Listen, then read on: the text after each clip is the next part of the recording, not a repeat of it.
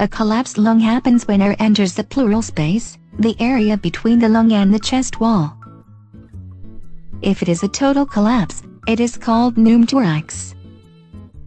If only part of the lung is affected, it is called atelectasis.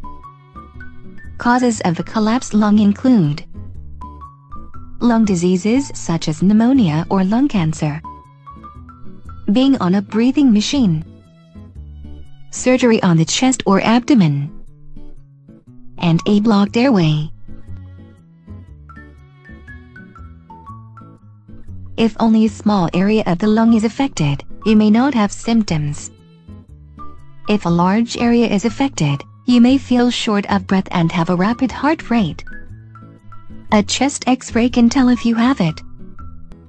Treatment depends on the underlying cause.